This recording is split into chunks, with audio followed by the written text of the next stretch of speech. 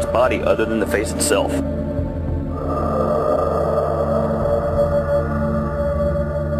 There are in fact 4 different types of, what we think of as Sasquatch or Bigfoot. Very wide, pronounced nose. There was also a very ominous odor. Phase 1 is to identify opportunities. I walked into a small clearing in less than 10-15 feet away from this enormous creature, and it scared the living hell out of me.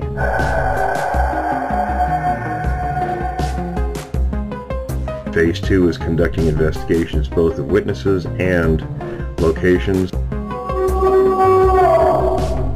size of the thing, it was 4 or 5 feet across the shoulders.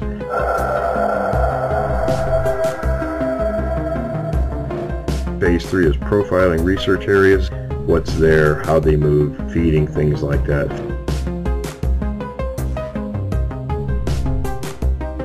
About 8 feet tall, I guessed around 800 pounds. It was massive. I had no idea that anything like that existed.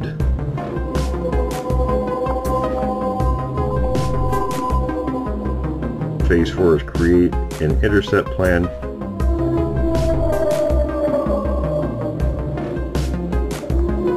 I decided to shoot in the air to see if maybe it would scare it off. Phase 5 is the intercept and resolve the issue phase. It didn't do anything, it didn't react, and then I heard a noise from my right rear, and from out behind some brush come another one, walked over by the first one. That's when I decided to do what the dog did. I took off running. Welcome to Witness of the Unknown. Hello everyone. The witness I'm speaking to today wishes to remain anonymous, and also for the location. So, how are you today? Pretty good. Pretty good. How about yourself? I'm good. Been a long, busy day, but always good to talk with people. So, what I'm going to do is just let you tell me, from the beginning, what happened and how the situation unfolded. Yeah. As I said before, if I start to get a little off subject, it's just because a lot has gone through my head since then. But give you a little bit of a background on the two of us. It was actually two of us that experienced this. I was an Army sniper, 2.5 years in pretty heavy combat, and the fella I was with, he was a former Green Beret, working in the same, both of us worked in the same capacities together, and you can kind of say we're from that very minute fraction of a 1% of those that been in the military. So sure, I was a 19 Delta myself. Okay, all right, yeah, a good friend of mine. He was a 19 series somewhere, but then he decided to get straight and went 11 Bravo. So, well, I can't argue with that. Cavalrymen are pretty crazy, so you got to get out of it sometime. Yeah, exactly. But no, we were both of us were very successful at our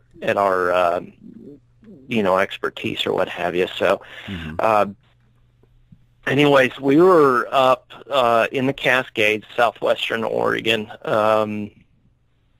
I would say north of Crater Lake. Okay. Kind of, right in the Cascades, up, yeah. But I'm just not. Oh, go ahead. I'm sorry.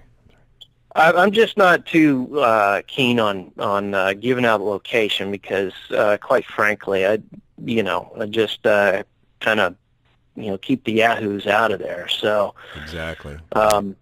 But anyways, we were looking for some remote areas to go fly fishing, and we just kind of got on our topo map and started looking for blue lines and which areas seemed the least likely to be traveled upon, and we found this area. It looked like it was out there a ways in between some mountains. So we drove in, and it's just Forest Service road, and we drove in, and we found the pond. It was more of a pond, really, but we found it and tried our hand at casting, but the brush was real thick, and there's a lot of old growth in the area too, and some reprod and things like that. So there was an established elk camp. This was in June, early June actually. So that high up, the snow really hadn't been gone very long at all. So after trying to fish this area, we realized it wasn't going to be productive. So a couple of knuckle draggers, we decided to go explore. Go track some game or something like that. And so looking around the area, I don't know, did you have a chance to look at the map yet? I haven't yet, no. Okay, all right. It's be really good how to explain it is this pond was formed by the road itself. So if you're standing facing north, right where this kind of a dam that formed the pond, to the right would be the pond, and to the left, a draw or small, it's a small draw, relatively flat area, but it climbs up pretty good on both sides. And off to the left, below the pond, is kind of a marsh area where you can see the stream pop out here and there, and with the topography rising to the north and the south of this pond and the marsh area, we decided to just kind of explore around a little bit, and we found a lot of elk tracks, just tons of them, fresh and old. It was like a highway. It was an area for them to travel through and migrate. And we started walking out, following these tracks. It's like, wow, my buddy found this femoral bone, I think, from an elk that had teeth marks on it. And a lot of times when you get out in the woods, you find bones, they've been chewed on, for the marrow. Sure. Because things just don't last very long out there. And anyways, he found these bones with like flat teeth marks on it and everything, and he's like, wow, this look pretty cool. But we started walking, following these elk tracks a little further, and what we were walking on was like a little bit of a plateau area. It was a section, almost like a lane traveling east to west on the south side of this marsh area, and we were traveling west on it. And they had left some old-growth timber and allowed these trees to kind of reseed the area naturally, and that's what was popping up around them. But it was a pretty pumicey, that kind of high Cascades kind of ground. Right. And so walking out, my buddy was like, hey, look at these trees, and started looking. I was like, yeah, that's kind of funny. That's I didn't really think much of it because there's a lot of snowfall up there, sometimes 20 feet during the winter, and it can bend trees over, things like that. But it seemed kind of hindsight 2020 seemed pretty isolated in that spot, but were they bent neither here or nor broken? there. No, they were just bent over, and that's he had a bit more of imagination than I do, but I just kind of laughed at him, and he was from out of state visiting, so he wasn't quite familiar with the terrain and everything here. So anyways, we made kind of a big loop around, and then as we were headed back, The wood's really quiet, and for spring up there, that it just doesn't seem quite right. It's everything's coming alive and feeding and getting ready for nesting and everything, but this area is pretty quiet. And walking back, we were just within sight of each other, kind of just following tracks. And I like to follow game tracks and just kind of figure out their mannerisms or what have you. And okay, I got to work on my breathing. No problem. Take your time. Take your time. Yeah, it gets. But anyways, as we were walking back to the Forest Service road, I noticed that I wasn't belly breathing. I do a lot of belly breathing just because of a lot of experiences I've had with the military. There's some residual memories or what have you, and feelings with anxiety or PTSD, what have you. Mm-hmm. And it's just very natural for me now to breathe lower in my belly as opposed to the chest. And because the chest area, when you breathe there, it's more instinctive, reactive. You're getting prepared for something. Mm-hmm. And I was breathing in my chest, and we just kept walking. And I by the time I'd noticed I was breathing in my chest, I was every few steps I just stop and look around. And this was something that I really wasn't aware of, and I thought, okay, Rusty, you're not crawling around the brush in some foreign country or what have you. But anyways, I realized that I was scared. I was scared shitless. I'd been in situations in combat that, you just take it with stride. I mean, mm-hmm. been stalked, hunted, shot at, tried to blow up, incoming, you name it, drive down roads that other units weren't going to, because I just, think of any kind of organized chaos in combat, and I'd probably done it. Mm-hmm. And I had such a deep fear. I had never, just something like this I'd never felt before. And I grew up as a kid, right up into my teens on the coast, just west of here on the coast. And my family had a huge ranch, and we had a lot of wild critters out there too. And it was right in that coastal range, real rough terrain, and I'd run into cougars.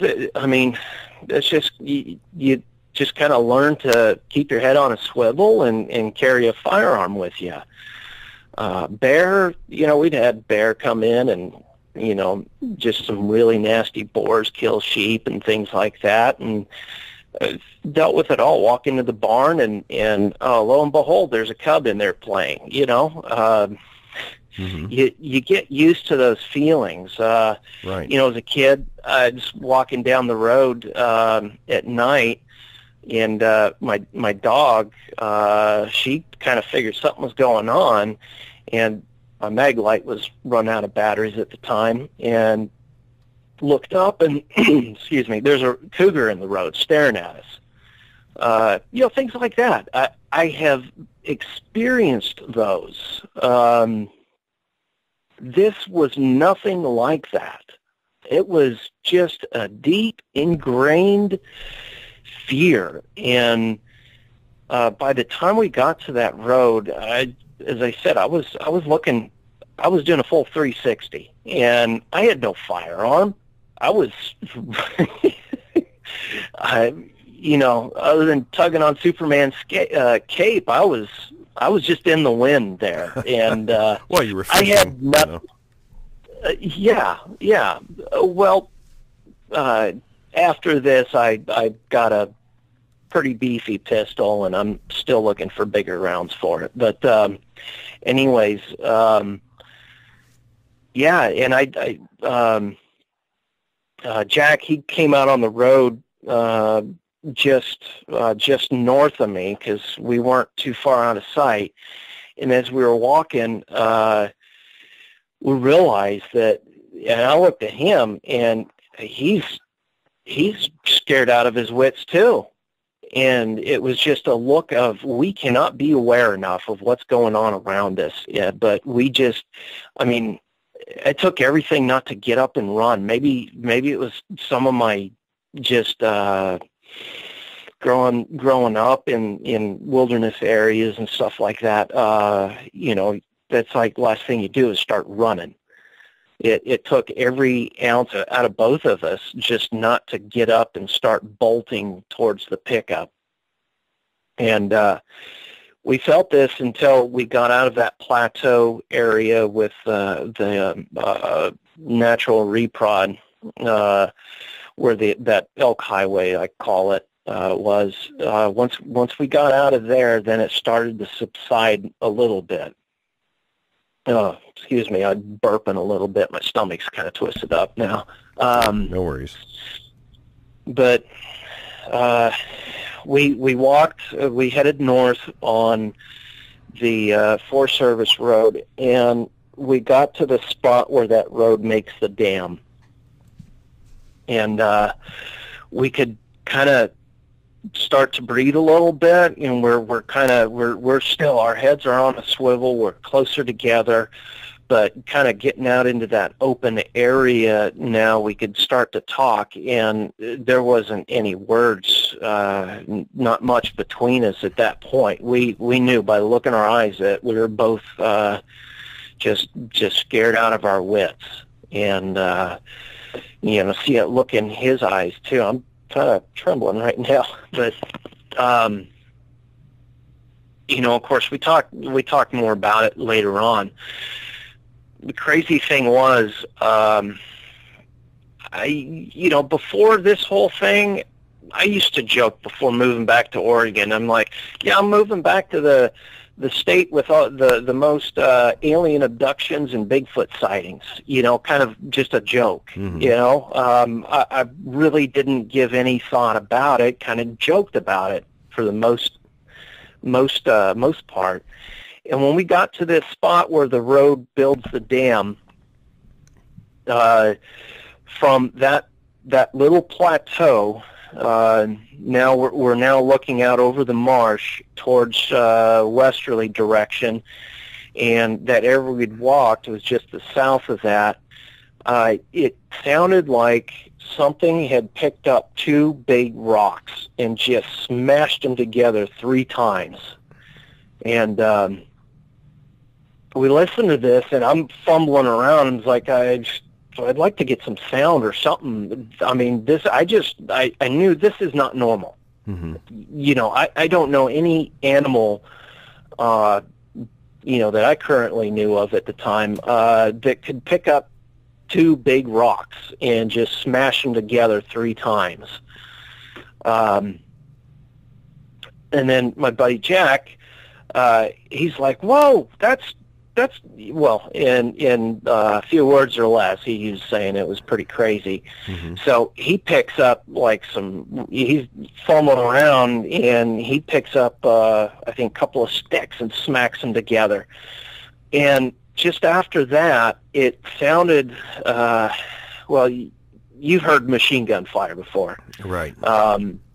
You know, besides that sonic impact and the crack of it flying over your head, mm-hmm. That was the only thing that was missing. It sounded like something had picked up 2 logs and proceeded to just, you know, repetitively hit a tree, the side of a tree. And it was loud enough to sound like gunfire, rapid gunfire. And several times it was like, digga, digga, digga, digga. And then there was nothing, and we're standing there, you know, just shy of wetting our pants at that point. Well, I won't speak for Jack. I'm only speaking for myself. Right. But I mean, Well, we did, yeah, nothing to reference to. Now, Jack, before traveling over, he likes to research an area before he goes out and explore and stuff, and his eyes kind of lit up, and he's like, dude, I looked into this area, and there's like tons of Bigfoot sightings and stuff, and it's like, you kidding me? And then, of course, my brain started working. It was like, well, that's kind of crazy, something picking up two huge rocks. So we went back to the pickup and got the hell out of there. That was it. And we started talking about it afterwards, and of course his imagination's going crazy and everything. But that was kind of the end of it. We drove out there the following day. Snow level dropped, and we didn't walk out to that area.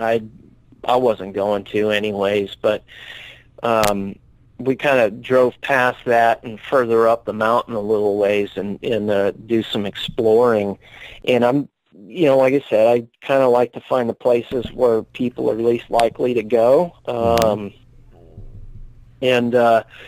We found an old logging road through an old growth area. This whole region there's a lot of sections of old growth or maybe like second growth, but the fir out there is probably a good, average anywhere from a 6 to a 9 foot at the stump. So, these are big trees, triple canopy, kind of just that natural beauty of the area. And we found another elk camp, and the whole time we didn't see anybody out there. It was still too early in the season for folks to go out and start scouting for elk, for the hunting season.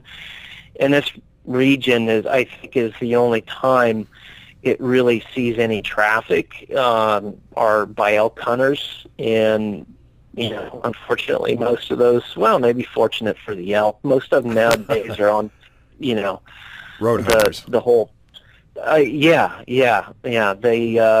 still, missing the days of hunting from a landing or,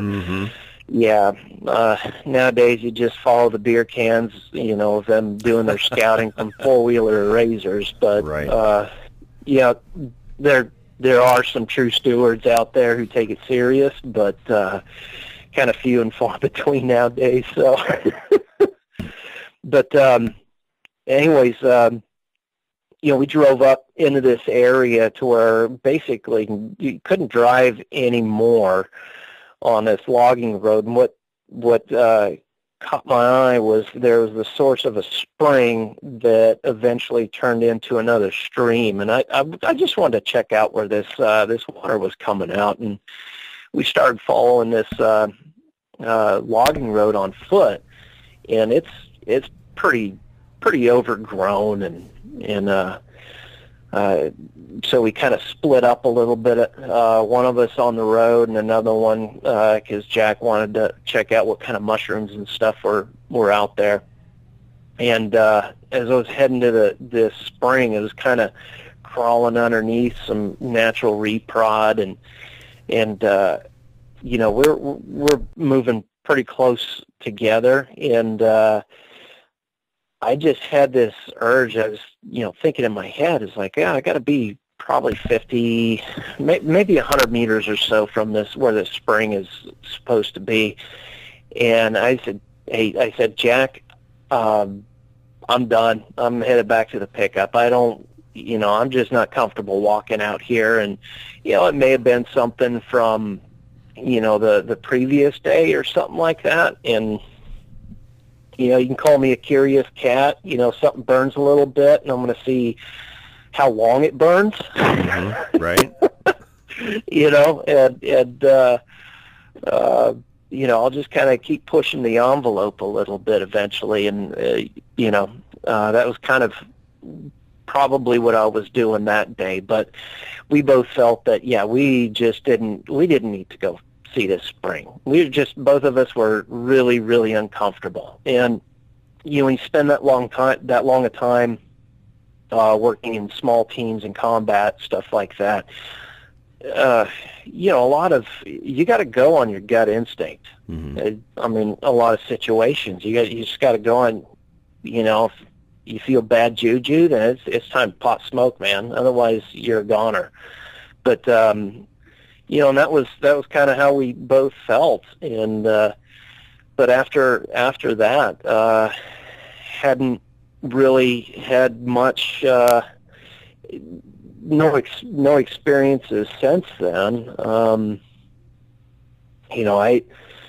I don't. It kind of still feels like just some sour apples in my stomach that but it definitely helps to talk about it. It's just when I got home, I told my wife after we were up there, and she didn't know what to think, and she's not from the States, so right.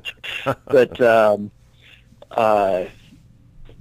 she'd heard stories from where she's from and stuff, but just like folklore, what have you.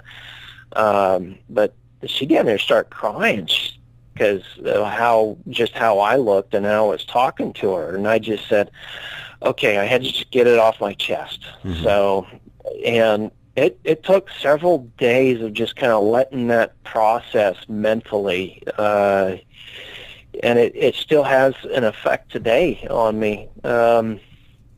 I go to a local group of veterans, and it's chaired by clinical staff through the VA, and we talk about some things and how we're really getting through them. And I shared this, and of course they kind of look at you a little funny, but I was just like, I just had to share it. I just had to get it. Keep releasing it. This is what I learned dealing with a lot of my the things I had from my prior profession, and is releasing it. And then one of the guys that sits in on this group, he approached me afterwards, and he said, I've had something really similar to that. And I was just like, really? Because I kind of felt like everybody's like, this guy, he might, Oregon's a green state, so he might, he might be slightly inebriated or something coming into here, who knows what this guy's, his imagination's doing. But anyways, he told me about his experiences. Like, I said, dude, none of it's that far apart. And then I just kind of looked up Oregon Bigfoot, or, I was really, really interested because Jack, he started telling me about what he knew of Bigfoot and everything. And, I remember as growing up as a kid in the coast, you hear kind of stories about it. And, when you live in pretty rural areas, growing up logging or ranching, a lot of the old timers would tell you stories about stuff, and it's just kind of I realize with a lot of the older folks here, it's just kind of it just is kind of matter of fact. Yeah, it isn't anything out of the normal, something to joke about when you're camping or toss around the bar or something like that over a few beers. It's just something like that. But then I found David Boozer's his little podcast he does, and I really, listening to that, I was like, okay, all right, I'm not the only cuckoo one out here. That's exactly. I'm all right, and, being a veteran, I'm sure you could relate to this too, is you kind of have a different perspective on things. Right, absolutely. Just life in general, and a lot of the, normal people, they just, sometimes they just don't get it. They don't have to, Correct. But so I was listening to that, and be quite honest, I wasn't sure, who this David Boozer guy was, but I liked listening to his content. And then I started doing some research and listening to a lot of others, and I found yours. And then after listening to a lot of your podcasts and everything, it's like, well, this guy's, he's kind of taking it serious, because in my research, I found that, there's some people that take things a little kind of out of the normal, I guess, or unfortunately, the majority of them do. Yeah, I'll listen, entertainment reasons, but I found yours and your approach to information gathering is very factual. It's little is based on theory, but facts. Right. And then I saw the podcast. It was like, oh, there's one with David Boozer. And I was like, okay, so this guy might be pretty legit,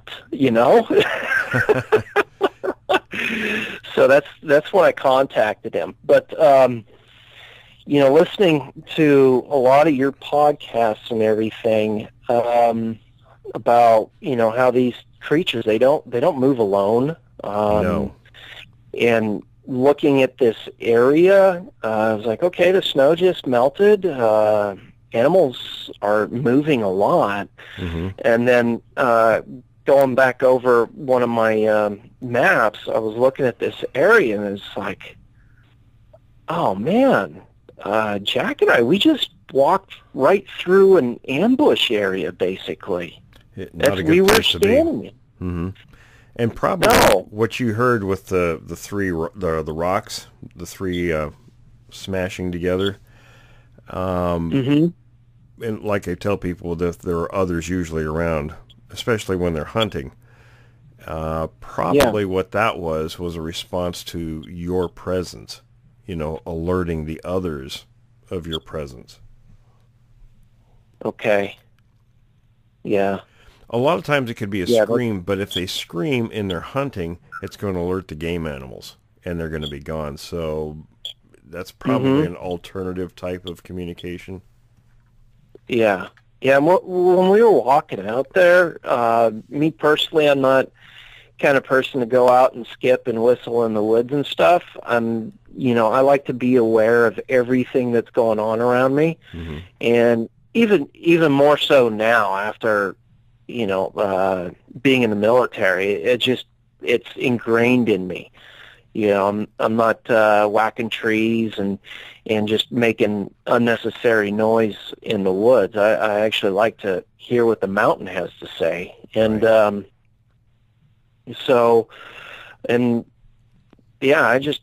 both of us, we were moving relatively quiet, and when we were talking, it was just kind of quiet in between the two of us. But listening to some of the other podcasts and everything, and I realized, because, in the north side of this area we were walking through, it drops off kind of abruptly, and there's a lot of big rocks and stuff along the edge. And I was like, man, there could have been one crouched down in there, or just to the south of us in the heavy brush and the trees and everything. I've been back up into that area, multiple times since then. And I still hadn't, because you think of, when you're setting up an ambush area, you want to do a very wide perimeter before you get eyes on the objective area. And you don't trample on the objective area. So, hindsight 2020, if we'd have just kind of walked out and did a loop around that heavy trail for elk, it could have turned out possibly different. It's I've never been so humbled. I love being humbled by nature, but that was kind of, you feel yeah, you can only imagine being on something else's dinner plate. You know, Oh yeah. but yeah, and anyways, when I got back, I really didn't know who to contact and everything, so I kind of fished a little bit with some of the people I know, Mm-hmm. and the people that a lot of the folks I know are with BLM or Forest Service, and they're biologists. Sure. You know, one of them I contacted, he was biologist in that area doing owl studies for years.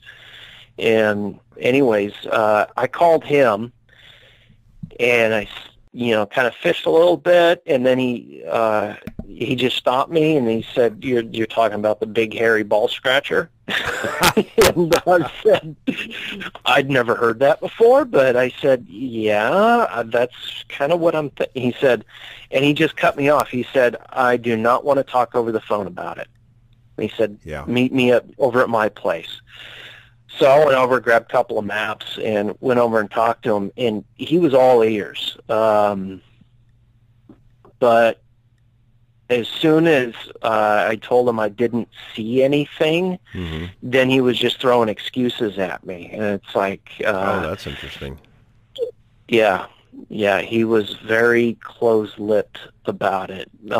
Just to Yeah. kind of throw off. Oh, he was like, yeah, I remember there was some folks out there. They, go out there and live out there for a couple of months at a time, just doing survival stuff, and and then when I told him about the trees, and he's also a veteran, Vietnam era, and I told him about the tree, that. I've heard people call it knocking. It definitely wasn't knocking. Right. But and then he just kind of listened for a little bit, and he's like, "Oh yeah, it's like this strange woodpecker that flaps its wings on the trees," and that I couldn't believe it. You knew better. It's like, come on, man, you're talking to me here. We know each other pretty well, and I'm not some school-age kid that has a curiosity. You're just going to shun off with some elaborate BS about some strange woodpecker. Yeah, absolutely. And so before our conversation ended, he said, "Yeah, please send me the pictures of that bone and some of the other stuff that your buddy had found." That's interesting. Pictures of. Yeah, he was kind of poo-pooing it, but he wanted to see the pictures. Yeah. And what he did was he did a lot of owl studies, and he was saying that most of his owl studies, of course, they're nocturnal, would have to be at night in this area. And so if somebody may have experienced something as many hours or days, or I don't know how long he did these studies for the Forest Service, because this is on Forest Service land. I'm sure he's bound to run into something questionable anyways. Mm-hmm. But we hadn't spoken much about it since then.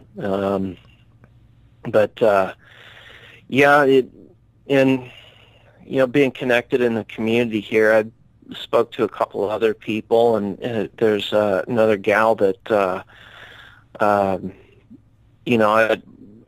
know her and her husband quite well, and I just kind of talking, and I always make kind of subtle hints of, you ever experience anything really weird out there you couldn't ever explain? Mm-hmm. And depending on their reaction, that's one thing that I'm pretty good at, is reading body language and tones of voice, things like that. Sure. And this gal told me of an experience she had as a kid. She hinted on it anyway. She really didn't. She was pretty uncomfortable talking about it. And her husband's sitting right there, and he's looking at her kind of all cross-eyed. And she said, no, and she said his name and said, I hadn't spoken about this since I was a little girl.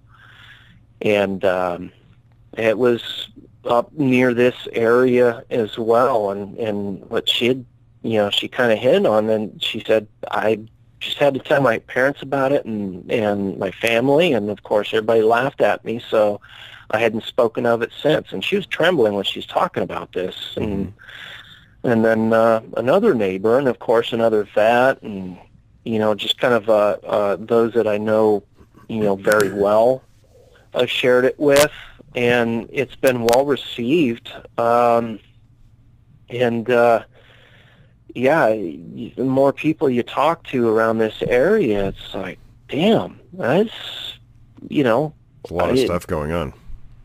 Yeah, this is real, and some of these incidences maybe a few years ago, So I hadn't even talked to David about other folks in the area, but I mean, I'm just kind of standoffish when it comes to that, because you don't know how serious the people take it or what have you. But I'm also a guide in this region. I have a special use permit through the Forest Service to guide in a lot of these special areas, and that's another reason for my anonymity, anyways. And I get into some pretty remote places, and just kind of exploring it, because I've been back to the States for not too long now, so learning these areas. But and I'd talked to some other folks that had been here since the Second World War, and they all kind of just perk up a little bit. And it's the same thing. Once they hear that once they know I didn't see anything, they just kind of shrug it off. Right. But it definitely gets a few old timers their attention, anyways. And sure. I know folks with the federal, a lot of federal employees, things like that. Pretty well connected with them, especially in some of these areas that I go to on a regular basis. So I haven't really approached them. I used to drink that federal Kool-Aid for a long time, so I know the program. Yeah, it's definitely something you want to be careful with, and they're not allowed to talk about a lot anyway. Yeah, and naturally, I mean, I don't. There's no judgment on my part, and that's part of the reason why I'm here is I feel that I'm a steward of the land. And there just isn't enough stewards. Everybody's out there taking. So right. If these critters are part of the land, then I could really respect federal agencies for kind of just being unbiased or just somewhat closed-lipped about it. But because it's potentially a lot of big issues concerning the park services and things like that could occur, Sure, whether absolutely. Financially or legally. It's and just liability-wise, I'm really kind of grateful for that, because, man, I couldn't imagine. And then the mechanized outdoorsman is out there with 50 cows and everything, just trying to hunt one of these things down. So, right. And that's just a bad situation altogether. Kind of ruin it for a lot of us, anyways. Absolutely. But and there's a lot of things you and I'd like to talk to you, off recording. At some point we'll chat. Please. And I'll. Please. I want to send you some things to be able to watch for too. Okay. All right. And like I said, I spent a lot of time out there. I have no absolutely no desire to, bump uglies with one of these guys. I no desire. You know, I hear it all the time from people that they want to see one, and I tell them, you know, be careful what you wish for. Of course, you're not one of those. Having ran into them when I was 16 at close distance, and then seeing another one, you know, 14 years later, it's not the experience most people think they want to have. Yeah. And, you know, just my personal, I'd talked to my wife about it, you know, off and on. I was like, yeah, eventually I'll get a pistol just, you know, because drugs will take people some really crazy places, you know, and if I'm taking some other folks out with me, it's just very smart security, you know. It is. Yeah. And so right after that, I had another person I was taking out into even more remote area, and I was pretty uptight. I was asking friends, I was like, hey, you got something I can borrow? You got something I can borrow, take with me? You know, and fortunately I did get one, but I was on edge for the first day out in this other area, because I don't see it quite the same way anymore. It's and there's some techniques I will tell you that will keep you safe out there also. Yeah, I would appreciate that, really. And as far as like research and stuff, I'm out there quite a bit, and if there's some way I can be of service to help, you know, those that you know, really research this subject a lot more, I would really like to help out. I would. And I can I could certainly use the eyes and ears. Yeah, I've listened to a lot of your podcasts and read some of the blogs and stuff, and I'd really like to contribute in any way I can. You know, I'm pretty well connected in the community, and I'm pretty damn knowledgeable about this particular region and a couple of other ones over on the coast that areas that I'd like to talk to you offline on. Okay. But you know, as far as trying to go out and get a sighting, it's no, thank you. Just count me out. No. I think somebody had posted something on your Facebook page about what's your ideal way of running across one of these things, and I read it, and I typed in on TV. On TV, exactly. Yeah. For years I've said it jokingly, you know, it's an underwear changing moment, but you know, in realistically, it kind of is. And I'll be honest with you, I've interviewed people who have had that happen. So, and police officers that have had it happen. So it does happen, and it's a real thing. I joke about it, but you know, it's one of those things. I mean, it's not.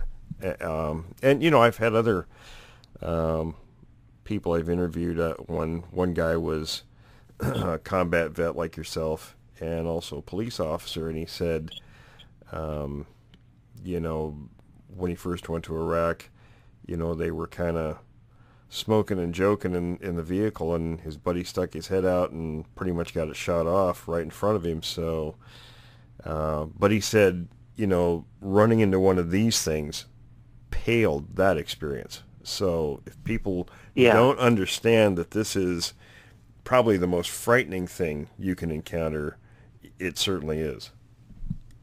Yeah, if we'd heard, like I said, I'll only speak to for myself. If there'd been a scream or anything like that, I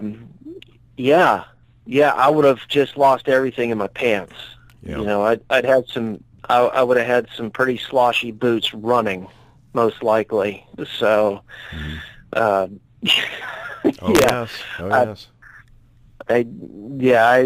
I have no, and I've heard some of your interviews where the folks get kind of a little shaky about it, and you know what? I have that. I caught that. Whatever you want to call it, the what everybody thinks is the common form of PTSD. Through combat experience. But now I've experienced both. Yeah. It has an effect. It really does, and it's a very, very similar. It's your brain doesn't care. It's traumatic, and especially when you're in communities where most people just have no way of relating Right. to it. So there's we call it a military affinity with all of us vets, but there's that an affinity too with people that have had similar experiences. Right. And it does so much good to just talk about it. And I've had so many people over the years. I've interviewed thousands of people for, I've done this almost 46 years now. And it's a universal. Even for myself, when I first found footprints, I was 14. We didn't know what the word Bigfoot was. Family made fun of us, and 2 years later, I ran into the two of the makers of those footprints. I mean, within 20 feet. Oh God! Talk about the underwear changing moment. Yeah, and you had a 22, right? I had a 22. Yeah, well, I wasn't expecting to run into something that weighed 800 plus pounds. I was thinking, skunk, raccoon, something. But yeah, naturally. So you grab the appropriate tool for the job, right? Oh, pew pew! I'm surprised he didn't laugh, but I'm one of those people though. It's like I'll look at a situation and deal with it, and then have the emotions later. That's just kind of the way I guess. Yeah. We're my family was sort of geared that way, but. Well, yeah, and as human, just how we're designed is in times of severe danger. There's only instinct. The exactly fight. There's fight, freeze. Yeah, and there's no time for emotions. Your brain automatically, and I've learned this going through a lot of therapy and learning about it. It's you are numb. Yeah, your brain pushes all that other stuff away, and it's just basic survival. Yeah, and it's something to be said when you're potentially, you feel like you're on somebody's dinner plate, Oh yeah. Bullets and bombs and everything. That's one thing, but this is, I well, in a lot of situations, I don't know what to say. There was in a lot of situations, I think we must think at least at some point we have some measure of control. Yeah. Where with these things, you have no control. No. I used to always joke, is like, well, if Cougar wants to eat you, really, really gets you, then he's going to snap your neck and you won't know damn thing. Right. And these things, the size of, come on, they have evolved around us for quite a long time. Right. And I suspect they're an older species than we are, so they've been around longer. Yeah, just a little bit. just a tad, right. I listen to some of these heartbreaking stories that, like, David Paulides talks about in the national parks and stuff. I've got a 3.5-year-old son, and No, I always envisioned taking him out and learning some survival and learning about nature and everything. Just him and I going out in the wilderness. And Right. no, I'm not going to. That's just no. It's not going to happen. Those have been shattered. Yeah, and So Pilates doesn't realize the reality of what's going on. But that's another whole subject. And I can relate yeah, to that because I remember as a little boy, 4 or 5 years old, my dad taking me out.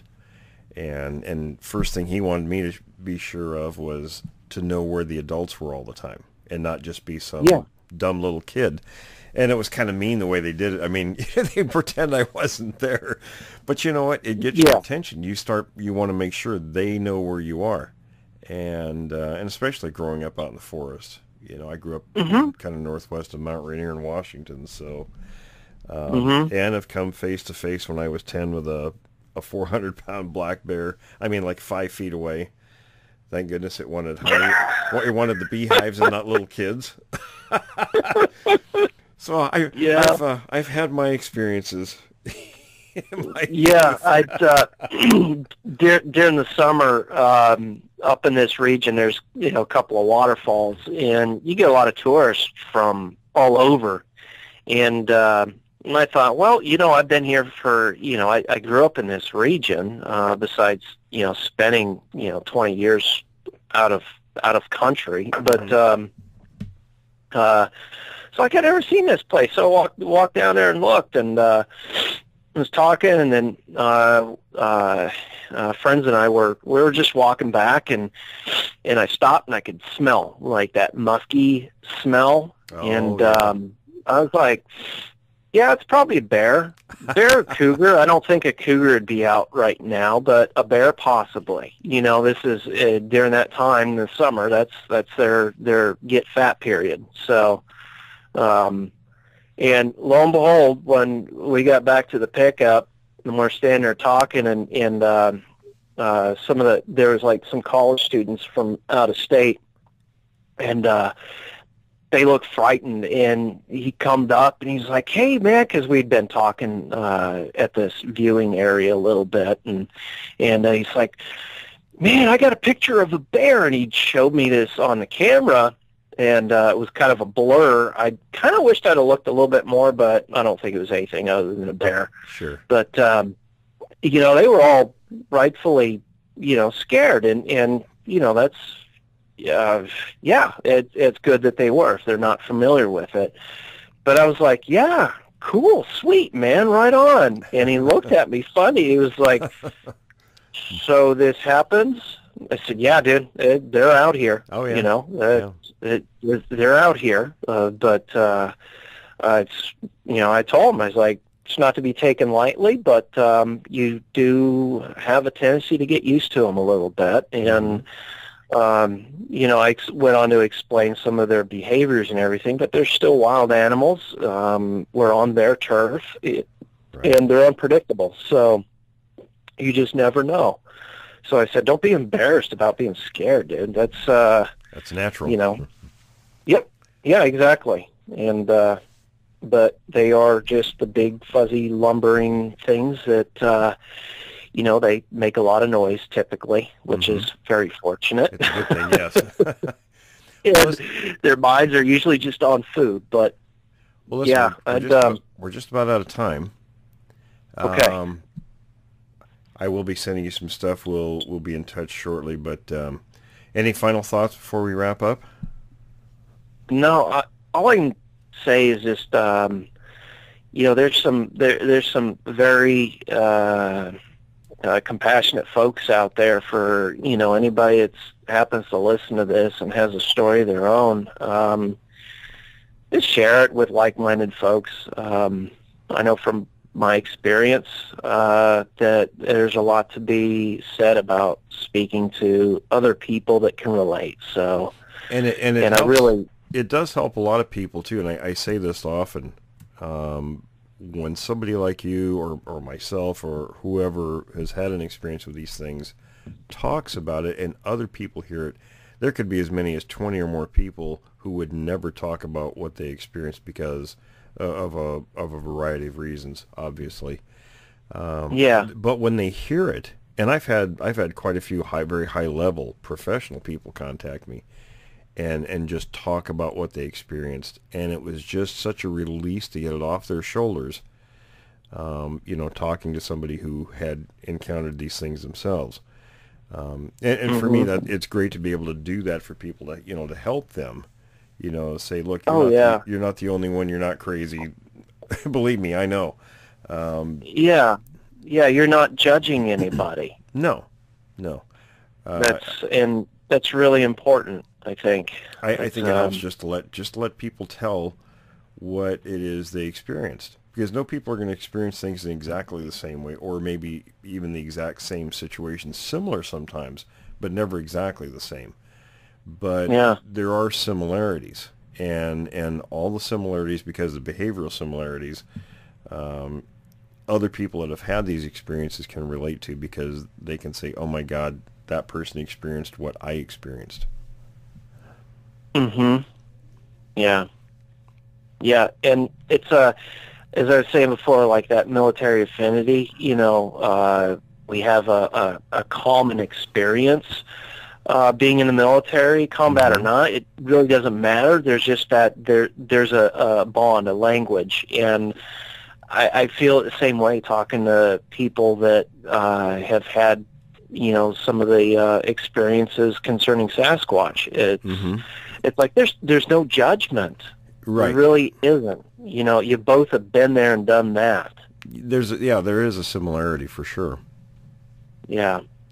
So, but yeah, and really, thank you very much for, just allow me to share and give some insight. Oh, well, thank you for, being willing to talk to me about this. And like I said, I've got a lot of things. We'll stay in touch and we'll talk again, not recording, because there's some things I want to share with you. Yeah, please do. Thanks, everyone, for joining me this week. Be sure to tune in again next week as we explore another account from a witness of the unknown.